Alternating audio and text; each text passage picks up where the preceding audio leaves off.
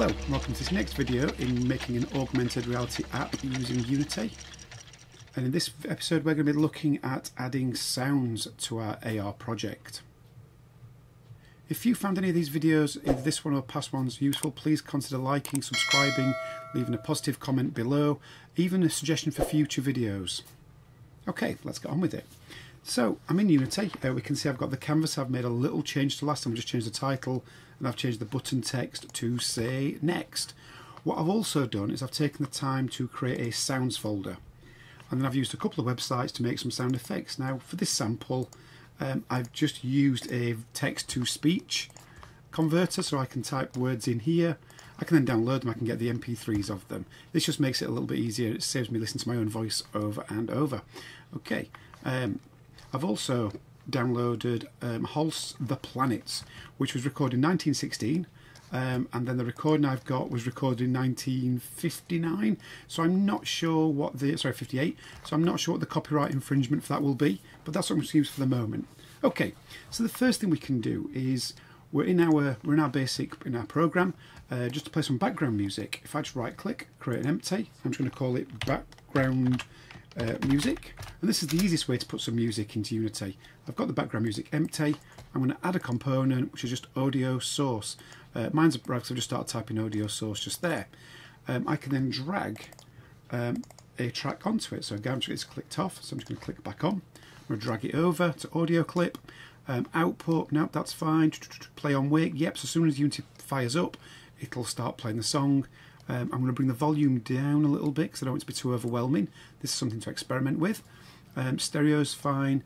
Well, now, not in this project, won't matter, but if you want the sound to come out of an object within the scene, you can hook it to an object itself, a prefab or something, and then it will change the sound levels depending on where it is in the scene.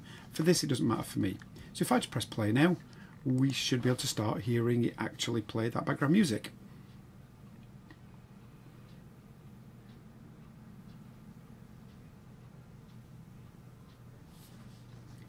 And it's not played. Why did it not play? What did I do wrong? Okay, it was playing. There was something that just changed. I don't know how it got ticked, but there's a little button here called mute, and it had muted the track. I'm not sure why. So there we go. We should be able to hear the music playing. And there we go. We can see the mute working.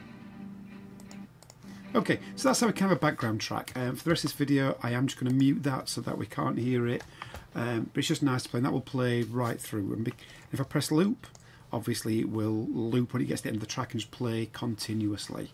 Maybe a feature you do or do not want. Okay, so going back into our scene, I've still got the original scene itself. I have created an XR origin. I've still got the touch test, but I'm going to actually remove that for now, because I'm going to create some new code that's going to handle all of this. And just to speed things up, I've already written the bit of code, so I'm just going to drag my UI and sound on, and we'll talk through that code right now. Okay, so starting at the very top, I've still got the using TM Pro, so that's from last time. I've still got the info box from last time, but I've now added 3 audio clips for maybe 3 sound effects that I'm going to use, 3 narratives. And I've also got an audio source. This is what's going to link back to the Unity project to actually create the sound player itself. I've got 2 new variables, UI state. So am I currently looking at Earth, am I looking at Mars, am I looking at Saturn, am I looking at Jupiter? That's going to keep track of this.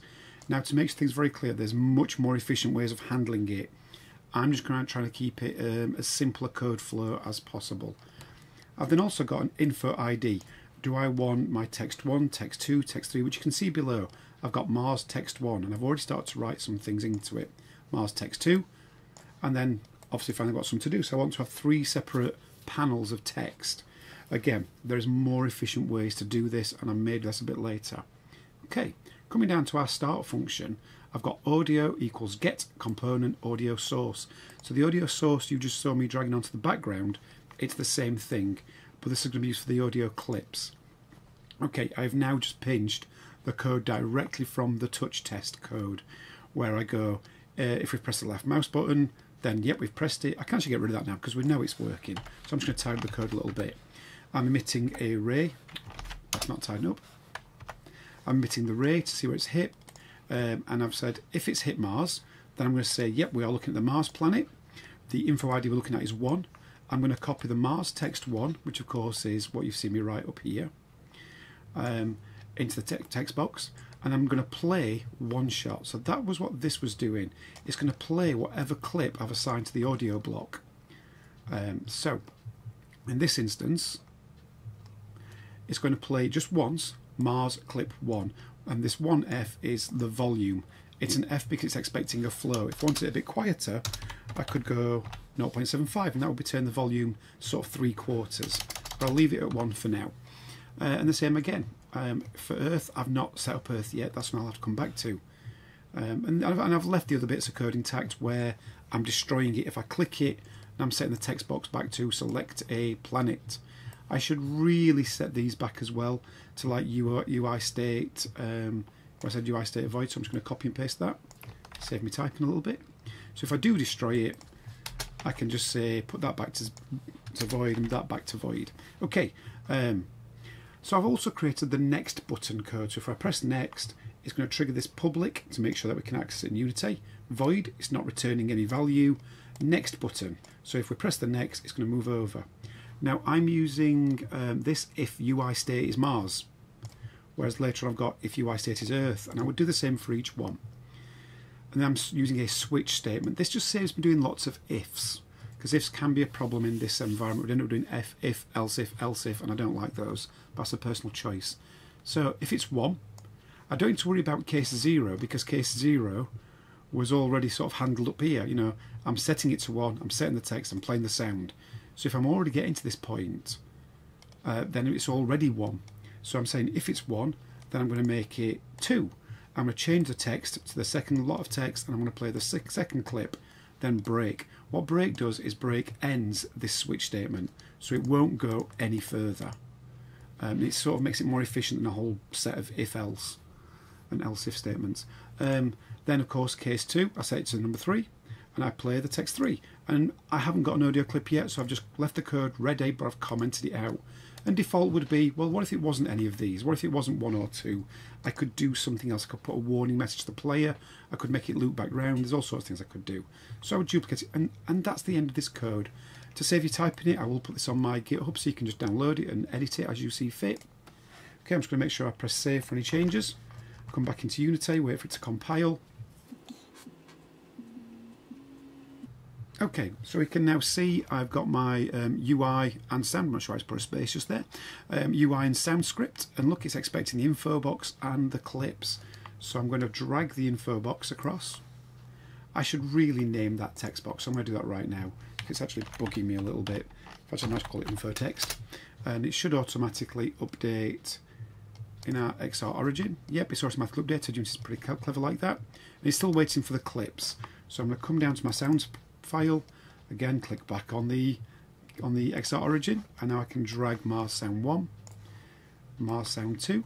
Now because I'm not trying to access Mars Clip 3, it won't affect this little program.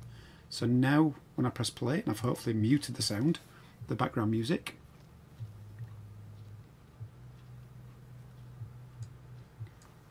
so I've got our planets, I can move around. If I click on Mars, we've still got no sound playing.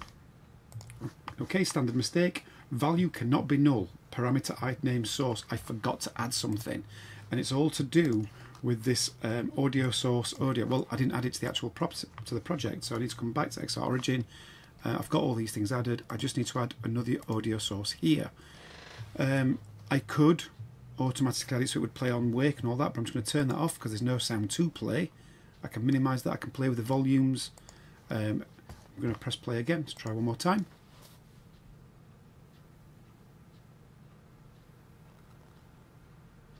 Okay, so again, should click on Mars. Mars, our closest neighbor and possibly humanity's next home.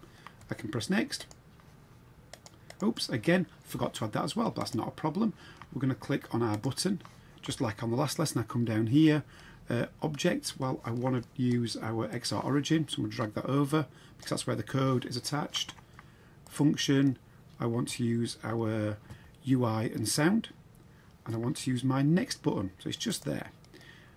And again, so that should be absolutely fine now when I press play. I like to include these little mistakes because then it's something you might forget as you're building it. So again, click on Mars. Our closest neighbor and possibly humanity's next home. I can now press next. Mars is also known as the Red Planet. Mars is named after the Roman god of war. Mars is smaller than Earth with a diameter of 4,217 miles. So if we notice, it did continue to play the sound even when I press next. You can stop that, or we can just let it run for now. Again, we'll just try and keep the code nice and easy. Okay, so that's how you can add your interactivity, so you can scroll through different planets. Obviously I've done nothing for Earth yet, so that's not going to make any difference. Click back on Mars. It goes back. Our closest neighbor and possibly humanity's next home. So I'll just stop that there for now. Okay, so if the sound is playing and it's going to bug you, and it's bugging me, so I'm going to fix it here and now. It's really quick and easy. We can come into our next button and we can check if it's playing. I can just write a bit more code by going if audio dot is playing. I mean, if you're not sure what something's doing, is press the dot and look through the options. So I can say is playing, and that's basically is true. So I could write equals true, or I can just leave it as that and it'll just know. If audio is playing, I can just say audio dot stop. Okay, so now if I save that code, go back to Unity as always, and just test it.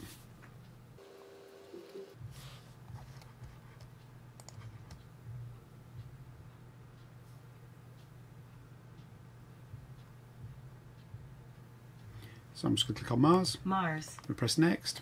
Mars is also known. And we can see it stopped the audio straight away.